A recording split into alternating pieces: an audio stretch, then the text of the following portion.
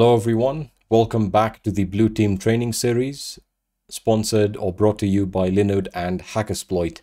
In this video, we're going to be exploring the process of performing memory forensics with volatility, more specifically, how to analyze memory dumps with volatility. So in the previous video, we essentially took a look at how we can essentially dump our memory or volatile memory, if you will, also known as RAM, from an infected Linux system for the purpose of analysis. And in this video, we'll be taking a look at how to utilize pretty much one of the most powerful memory forensics tools, which is called Volatility. So more specifically, we'll be focusing on how to analyze Windows memory dumps, because those are the memory dumps that you're going to be frequently dealing with. But you can simply apply the same process to Linux memory dumps. I'll be explaining what volatility is and how it can be used, because it really is very simple and very powerful. The only thing that you'll need in regards to prerequisites is, of course, as I'll explore shortly, you need to have an understanding of how to essentially dump memory from both Windows and Linux systems. In this case, we're really not going to be covering the process of dumping Windows memory, because again, there's plenty of tools that can be used to do that. So what will we be covering in this video? I'll give you an introduction to volatility. We'll then take a look at how to install volatility and how to analyze memory dumps with volatility. So the prerequisites are going to be, fairly simple. So you can see that you need to have a basic familiarity with digital forensics, familiarity with Linux and various command line utilities, and a basic understanding of how the Linux kernel works, primarily because we're going to be working on Linux.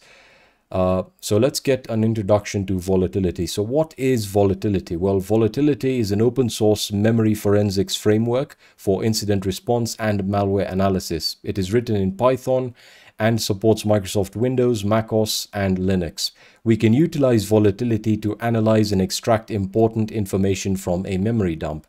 This information will help us identify, running processes, files, user information, hashes, etc., etc. So this information is very important because it allows an incident responder to identify when an attack occurred, where it originated from, and much more. So, by analyzing a memory dump, you pretty much get a good idea of what was running at the time, what files were open, what files were being modified, etc., etc. And this, can be used to sort of get a holistic view of what happened with regards to the actual intrusion or the compromise of this system. It's very important to note, however, that volatility has two versions, namely Volatility 2 and Volatility 3.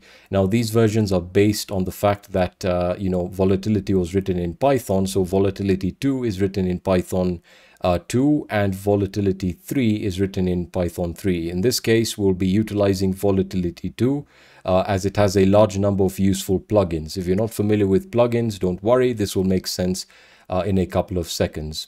As for the learning resources, you can take a look at the Volatility GitHub repository, and we are going to be utilizing a few, intentionally created memory labs that have been structured in a CTF format. So our objective will be to find flags within the actual memory, and we'll be utilizing some of these labs to essentially learn how to extract useful information from a Windows memory dump.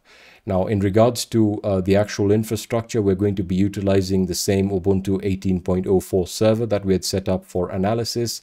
And the reason I'm using Ubuntu 18.04 is primarily because the Ubuntu 18.04 repositories already have the Volatility 2 package within them, and that means we can easily install volatility without any issues. So with that being said, we can actually get started with the practical demonstration.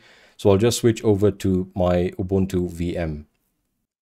Alright, so I am back on my Ubuntu VM, and I'm currently on the Volatility GitHub repository. This link will be added as a resource to this video, and of course all the links used will also be added.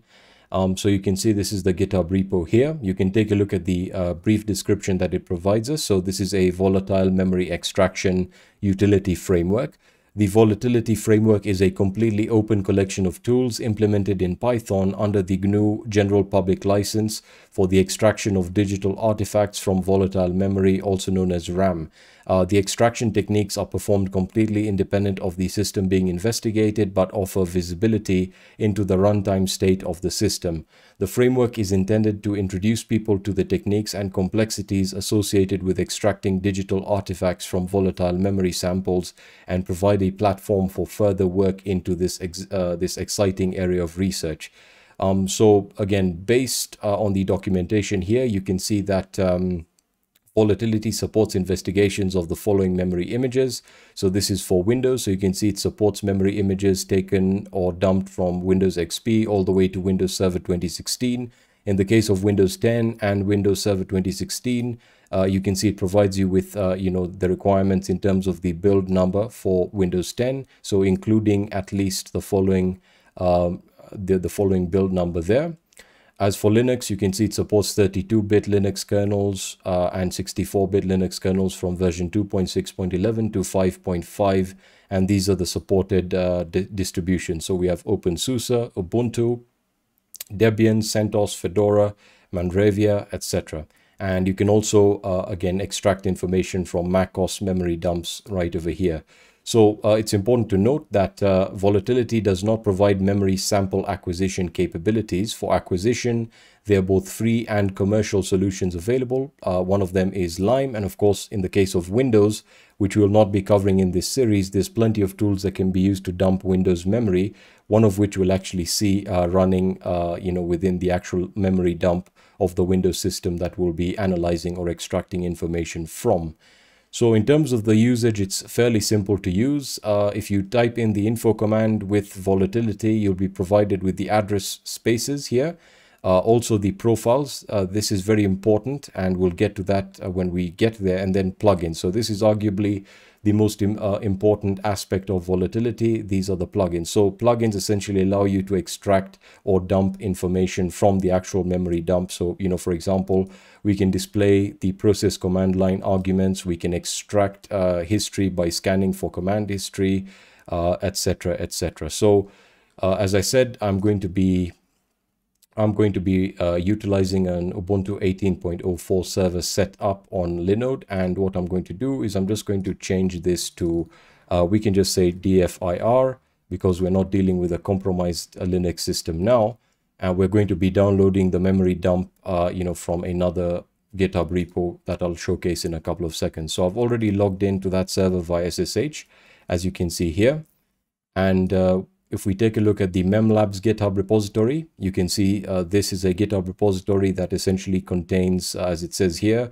it essentially contains an introductory set of CTF style challenges, which is aimed to encourage students, security researchers, and also CTF players to get started with the field of memory forensics. So there's about 6 labs here, and they're sorted based on their difficulty. So lab 0 will essentially give you a write-up as to what needs to be done and how to utilize Volatility to essentially find the flags. And we are going to be using lab 1. So if we click on lab 1, which is called beginner's luck, that is also easy. We'll click on that there, and you'll be provided with the actual challenge description, which is very important. So again, this sets the stage, for you being or for you essentially emulating the role of an incident responder. So my sister's computer crashed. We are very fortunate to recover this memory dump. Your job is to get all the important files from the system. From what we remember, we suddenly saw a black window pop up with something being executed. All right, so that looks like there's some form of malware here. When the crash happened, she was trying to draw something. Interesting. That's all we remember from the time of the crash, because the memory dump was taken at that particular point in time, which is, very useful.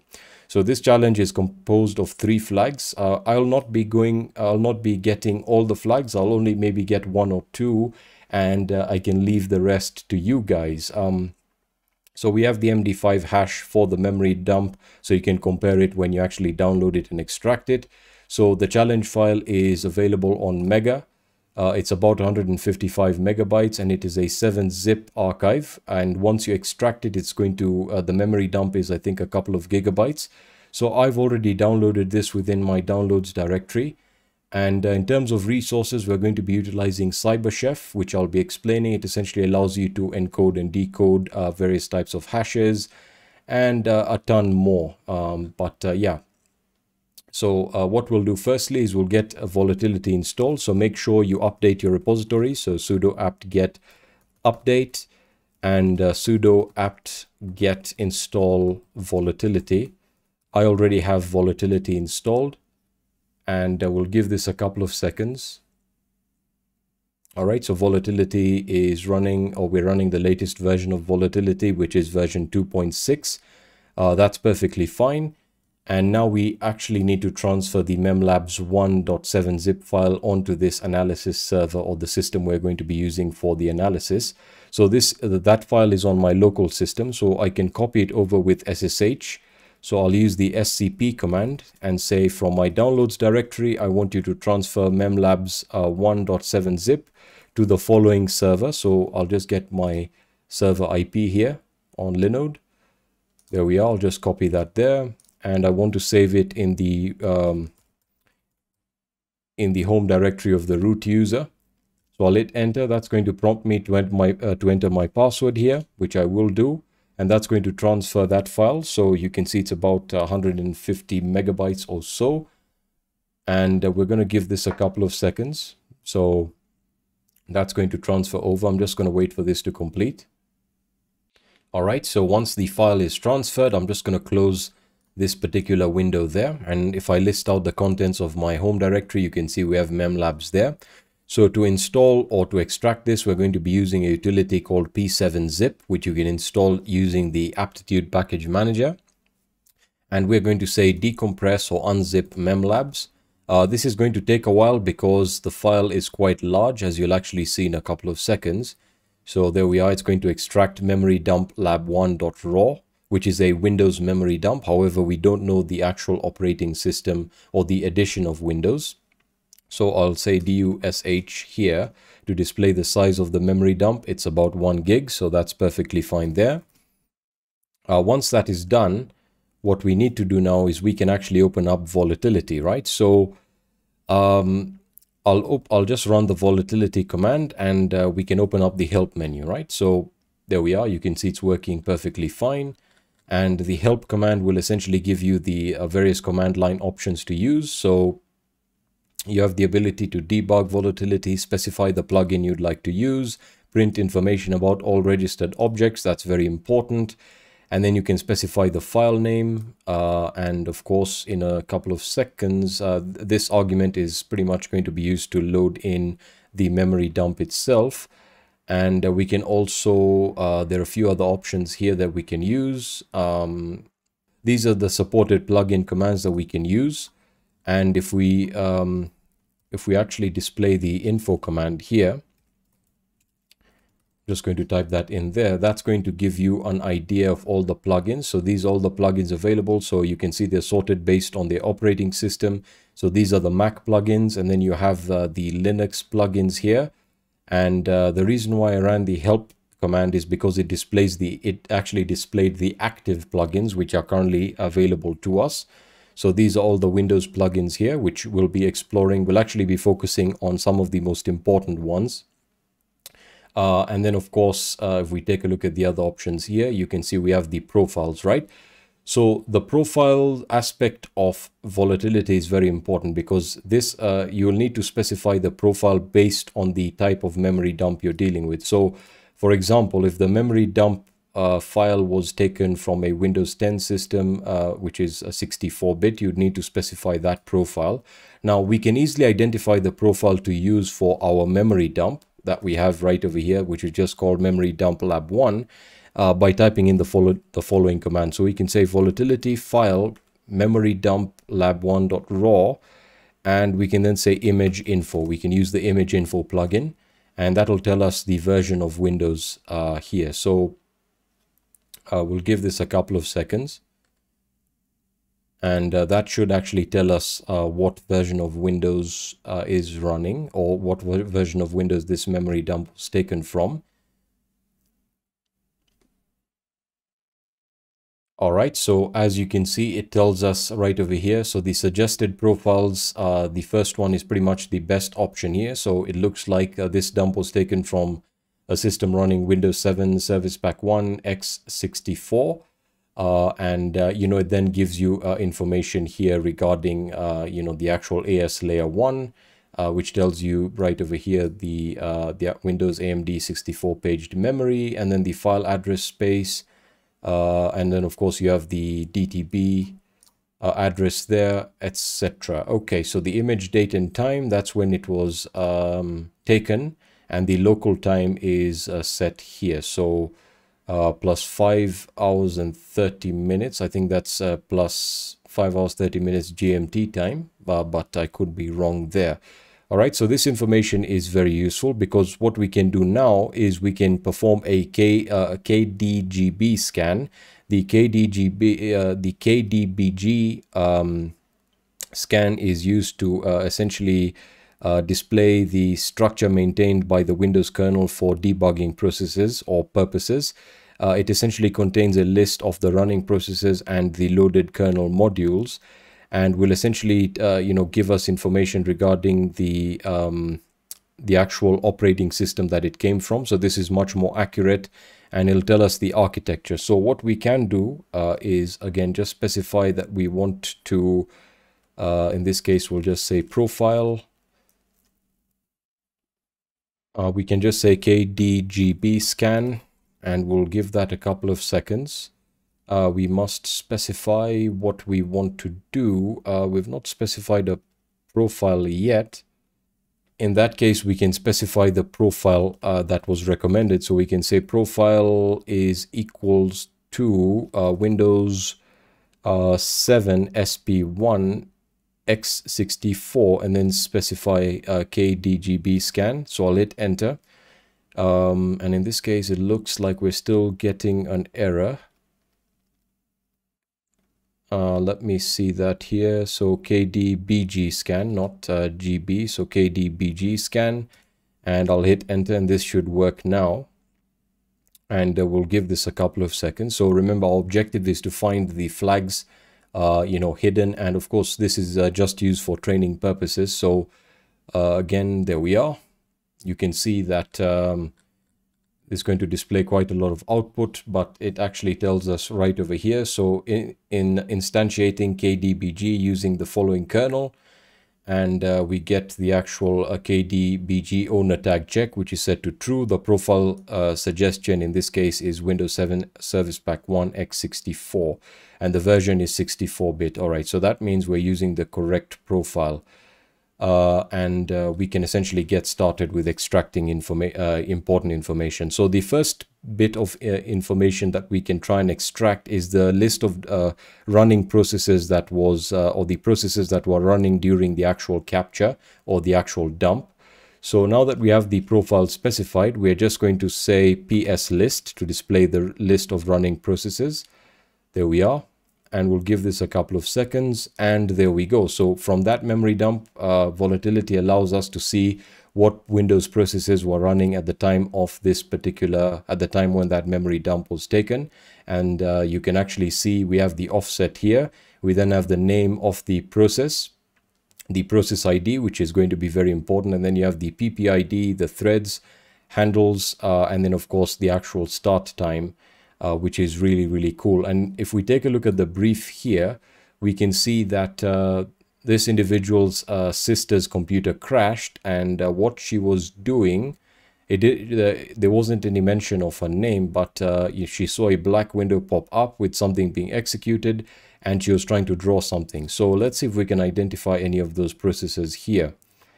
If we take a look at all the processes, we can see that the dump it utility here was actually used to make the dump, which is, again, that's a tool you can use to make a Windows memory dump. We don't see anything interesting here. So maybe those processes were hidden.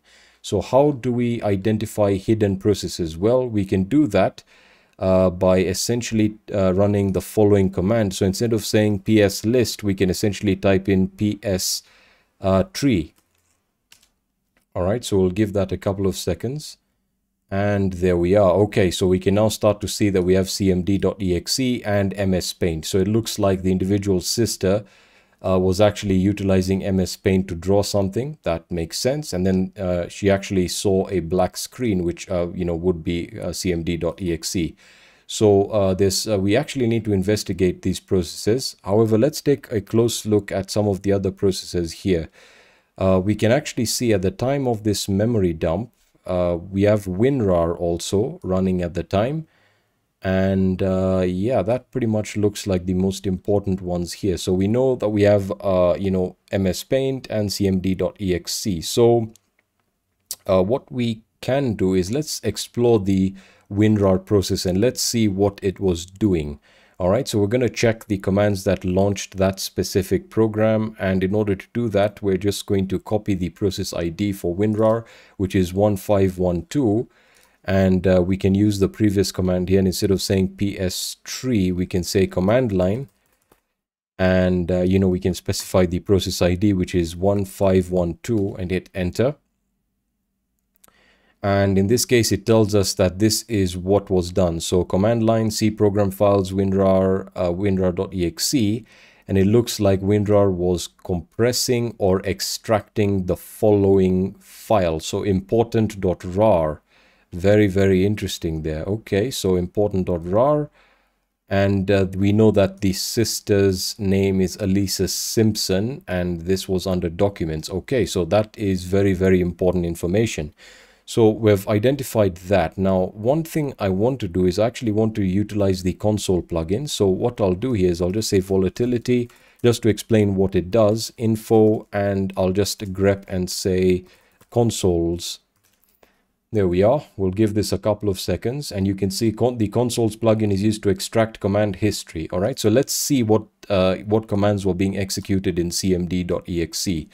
So what we could do is we could specify the process ID for that using the command line plugin, or we can also use the consoles plugin, but let's say 1984 just to see what was going on here. All right, so yeah, that makes sense. CMD was executed with system or administrative privileges. So we can now say consoles and hit enter. And let's see what this displays here. So command history. Okay, I think I saw a flag there, but let's go back here. So we can see that the console process connection host.exe. Let's see, nothing there. Command history.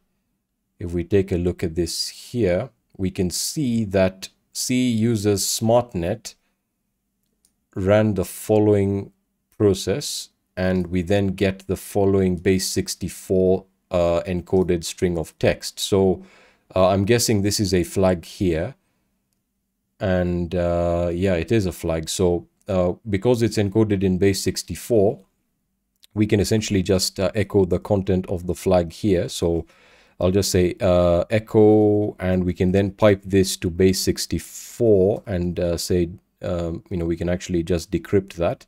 And there we are. So we get the first flag. So flag, this is the first flag. Excellent. So hopefully this is giving you an insight as to how to utilize volatility to identify important bits of information. Now, again, in this case, this is just being used to find flags, but it's giving you an idea of the various plugins to use and where to use them. All right, so we found the first flag, which is great. I think I'll find one more, and then I'll leave the final one to you guys. Okay, so that's flag 1 down. One thing I realized, if we actually take a look at the WinRAR process, because we had there we are. So command line process 1512. We actually saw this very interesting file here, right? So that file is under C uses Alyssa Simpson documents important.rar. So I'm guessing that that was actually the output file. So something was compressed within that and saved under the following path as important.rar. So how can we actually perform a file scan on this particular file to learn more about it? Well, we can say volatility. And again, we're just going to get rid of command line, and we're going to use the file scan plugin. And we're then going to say grep I, and we're looking for a specific file. In this case, it's important.rar, and let's get the information for that particular file. So we would need the actual, there we are. So it actually displays that there. Now, if you want to learn more about this, so I can say volatility, and I can say info, and let me just cancel that there, and I'm going to pipe and say grep and file scan just to learn what it does. You can see that this is a pool scanner for file objects. So we've identified the offset for that particular file, and what we can do now to actually dump the file from the actual memory dump onto our local system is we can utilize volatility again with the previous command here, and in this case we can get rid of that there. And I'm just going to say, sorry, let me just terminate that there. We're just going to use the previous command. And instead of using the file scan plugin, what we're going to say is we're going to utilize the dump files plugin, and then specify the offset. So again, if I just open up the actual volatility help menu here, you should be able to see, sorry, that's on my own system, my bad. So let me just explain what we're going to be doing. So volatility help, and we're utilizing the Q command here, and we're going to use a couple of others that are very important. So I just wanted to explain them with the official nomenclature.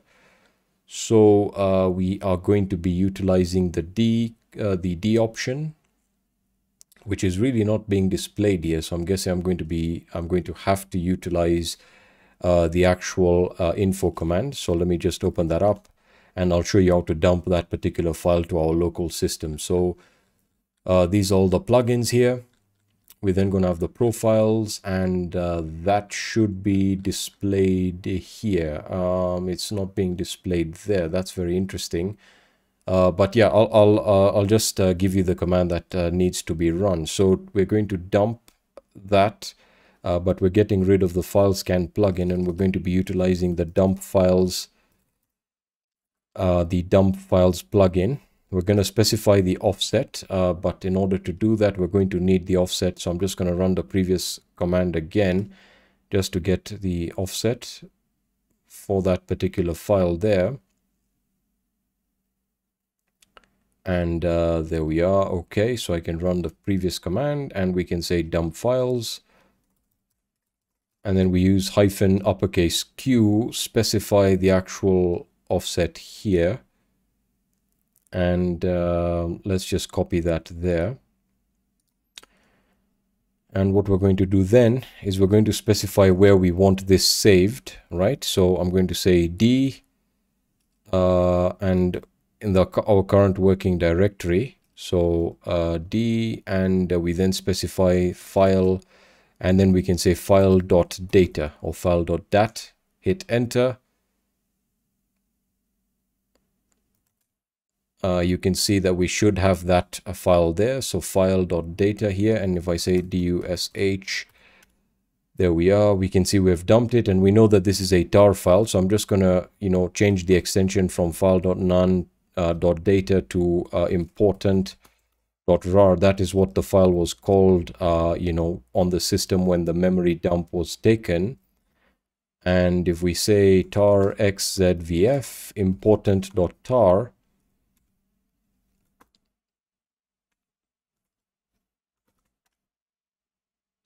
let's see, that doesn't exist. That's very weird. chmod +x important.tar.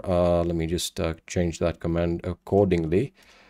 And if we say important.tar, that doesn't look like it's working. That's very interesting. Can we use unrar? Let's see if that works there. So important.rar, we need to get that. So yeah, we're not really dealing with a tarball. We're actually dealing with a file that is in rar format. So apt-get install unrar.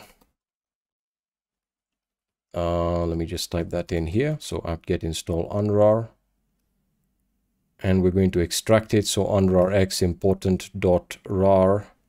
Okay, so it's saying we need a password, and then it tells us the password is the NTLM hash in uppercase of Elisa's account password. Okay, so in order to get flag 3, that's interesting. We actually got flag 3. So in order to extract this, we are going to need to dump the hashes, the NTLM hashes, and we need the actual NTLM hash in uppercase for the for Elisa's account. So in order to do this, we're going to need to utilize volatility again. So let me just select the previous command here. So instead of using the file scan plugin, we can utilize a plugin called hash dump. Absolutely insane. So I'll hit enter, and that should give us the hashes.